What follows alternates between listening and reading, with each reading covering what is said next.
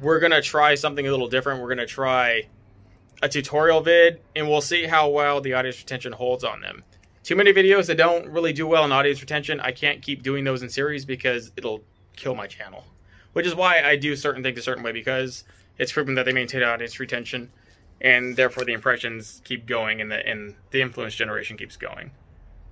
Being a YouTuber kind of stinks in that venue. But we'll try it. There's been enough audience asking more in-depth exclusive. This is all about latches and struts for wooden hatches, and then I'll give you a little quick demo toward the end of how they work on aluminum hatches for my boat, and we're going to talk about the differences between the struts, where you should maintain them and place them, and the differences in quality and how that can affect your overall project. Stay tuned, it's all coming into you now.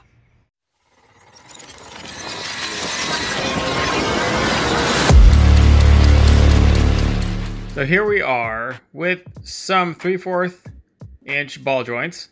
Those are coated and for marine grade applications. And we have a bunch of marine grade struts here from boatoutfitters.com. One of the only legitimate sources that I could find guaranteed marine grade struts. And I have them in both 10 and 20 pound applications. We'll talk about why I have them in varied applications. Right there, that gray shock is the typical one we've been using for a long time from Amazon or eBay. You can get them in giant bulk and they will work, but they will also rust.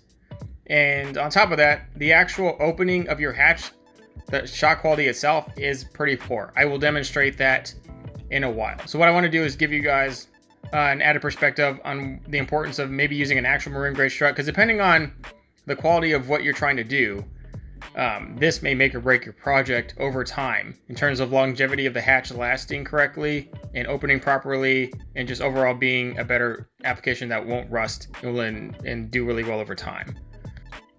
We have two sets of ball joints. We have a flat ball joint, and then we have the other offset one that you saw in the beginning of the video. We're gonna have to use a flat ball joint. We're going to have to make a angled bracket that sits right there and flush right in front of the rod tubes, and we're gonna have to set it at a projected height. Now, if you're wondering what the height should be for the safe travel of the shock, so you don't install it and all of a sudden it doesn't close because you used up all of its travel. If you place it and then you compare where the shock length of it is, if the height of the ball joint doesn't exceed the actual shock length itself, that is a pretty safe bet right there. So we want to kind of make sure it sits pretty flush in there. Now, that is the default way. Now, if you want to move it up and more, you want your hatch to close a little bit less or open up a little bit more, then you'll have a little bit of wiggle room from there, but that's pretty much a de facto way that your shock will always close correctly. We're going to have to set that right underneath the flat bar I have there as a cosmetic lining for the inside of the hatch. But we're going to just probably put it in there and have it sit flush. And so the shock itself is perpendicular. So it's not kind of closing at an angle, which actually puts a stress on the ball joint unit itself.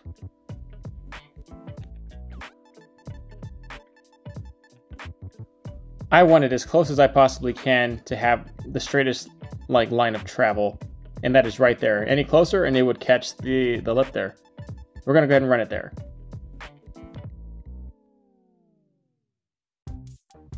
If you're gonna use screws to fasten this inside your hatch, you want the longest screw you can to be able to get the max grip into the wood without it poking through the top and obviously poking your foot. So this is about a 3/4 inch thickness hatch right there on the bevel. So we're using about that same exact length of screw. Now it's just a matter of where we want to place the ball joint on the angled bracket there. I tried to get the hatches to open up about just under the 90-degree mark. I don't want it to be at a full 90-degree angle, and I definitely don't want them to open past 90 degrees because that puts a lot of stress on the actual ball joint itself and on the hatch. It uses the hatch's weight against it versus just propping it up and keeping the hatch steady. So to avoid shaking and failure over time, my recommendation is to keep it below the 90-degree angle once it's fully opened.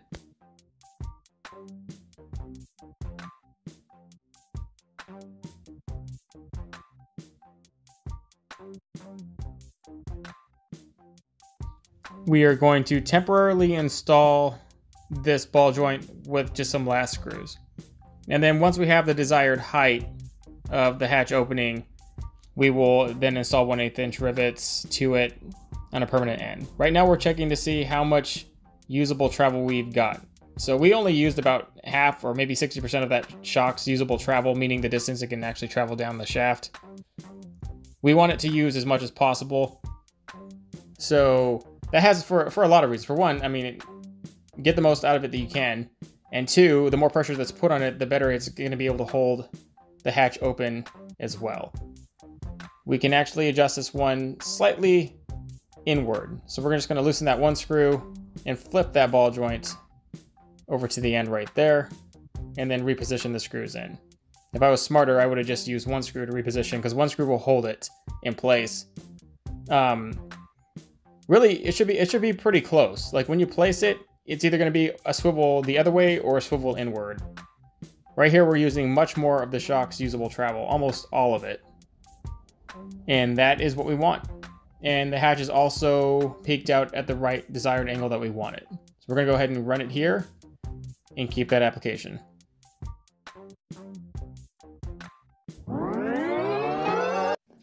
So there are many different applications that you can use. You can use a standard pull latch, you can use a slam latch. In this case, we're going to be using, in my opinion, the best latches you can possibly use, and those are cam lever latches from Perco. Very, very nice, well-built latches. All cam lever latches, in essence, are really nice to use. Here's how we're going to install it on our wood application. This is a 3/8 sheet of plywood that we're going to end up running cross beams across. Obviously, we insulated in the mat. That makes a profound difference over the hatch itself. We have tutorials on these all day, but let's just put this thing together real quick so we can give you a nice in-depth overview on how to install the cam lever latches themselves. We're going to install that thing right there, dead spank in the middle. We left just enough room with that little under bracing and those little side ribs meant there to hold jigs and stuff.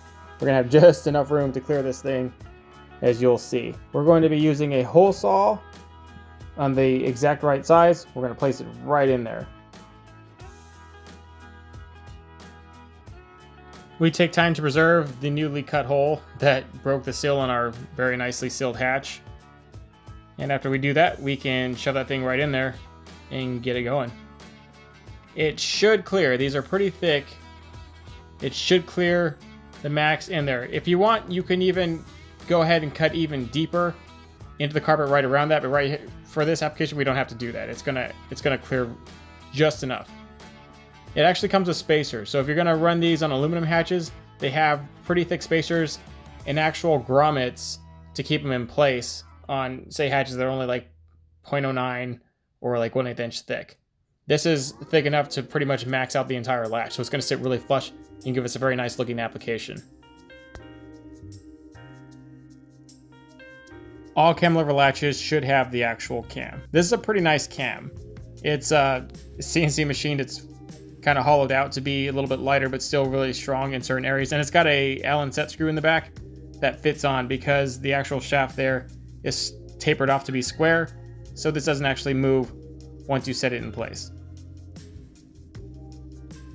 So it came out pretty nice. Sits there nice and flush. Obviously, we have to attach this hatch down there on the actual hinge, which is another video in and of itself. But once we put that and we have the struts on there, this will be our main tackle lid. It'll hold quite a bit of tackle and hold all of our essential jigs up there in the very top slot and be a crucial part of this boat's fishing success. We're going to go ahead and run a set of rod grommets on the back interface of this tube locker. This can be done out of any just scrap piece of wood. This is a random piece of wood we needed to make the interface. We got the same hole saw we used to cut out the cam lever latches. We used them to cut out the interface here. So let's go ahead and get this thing all dressed up in some carpet. And we like cut this in a star shape. We cut out all the holes just with a simple little hobby knife, a carpenter's knife. Cut out the interfaces. The same bore that you used in the hole saw, we're going to use to put right in those holes. And that gives you the exact center marking of where you're going to want to put your rod grommets. You want to make sure that the hole saw bore you use doesn't exceed the size of the interface itself. So you see those three circles surrounding the fenders. You don't want your hole saw to be bigger than the fenders. You want to be the exact same size, and you want to line the hole in between all the little fenders right with the hole saw. Attach them with pan head screws, and it's all done.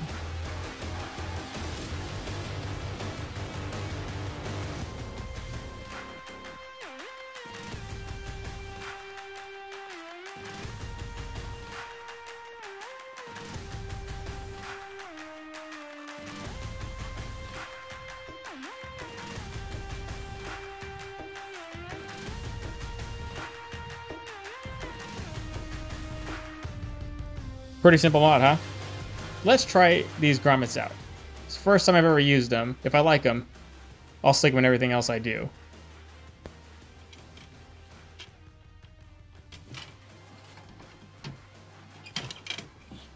That's in there, man. That's not moving. Look at that. It even keeps the reel from slacking down. So it'll stay that way. That's pretty good. Alright, thank you for watching all that. Here is a brief, super preliminary look at this boat in terms of how it was done. This is all aluminum hatches.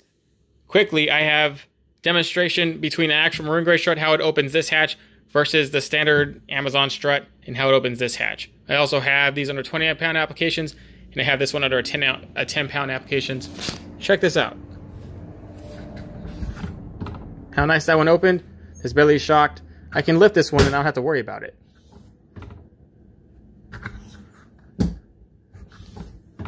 That's pretty nice. For my day boxes, I couldn't ask for a better shock. That's under a 10-pound. And really, a 10-pound is much more appropriate for a one like this. You could put a 22.5-pound or a 20-pound shock on this. It's way overkill. It's going to jar the hatch. There has to be so much weight over the hatch to make the strut be a usable, nice strut that's not going to jar the hatch itself. So this is under a 20-pound shock. This is over twice as big as this hatch. So this one, it opens pretty nice. I mean, that was a little bit of shake there because these are almost at 90 degrees, just slightly underneath it. Let me put this. Not terrible. You obviously kind of maybe want to watch that. But the residual shaking there, if that's residual shaking on a wood hatch, that's going to be detrimental to your hatches. I mean, the screws are eventually going to pull and fail over time. Right here we have them through bolted into, the sheet metal on top. So it's not going to happen, but it's still going to cause overall stress here. But this is, see how that's nice? And I'll watch this one. This one is that no give. Look at the quality. Look. The quality is terrible. I'll never use these again. Really, I'm using them because I ran out of marine grade struts. And so I have them here. But you can use them. I mean, you're just taking a risk. You got to have your hand on the hatch. You can't let them swing free. And I think if you just let them swing free on a wood hatch, you're taking a huge risk. And we're in the 70% range of refabricating this entire boat. We actually have cam latches here, and these one actually have the spacers because of the thin sheet metal. I'll show you. But Outfitters has like all these hatches. Those are different ones, and we will talk about those later on as we get into this boat itself. So I want to show you this marine strut. That is a 2-foot shock. The thicker poundage, I'm not exactly sure the poundage, but because of its thick resistance, we were able to mount it differently to where it's completely cleared out of the way. Or the other one you saw earlier, we mounted it up there. Not a giant difference, just a better look and a cleaner opening. And this one doesn't have really any sort of hindrance. You could have placed this one anywhere you wanted, and you have full range of this one to sit against the gunnel. We got our raw grommets there, and they do very, very nicely in this application. So we kept them in there. Pretty happy about all those three things. They really do a profound difference for your boat and the quality of fishing and your experience on the water.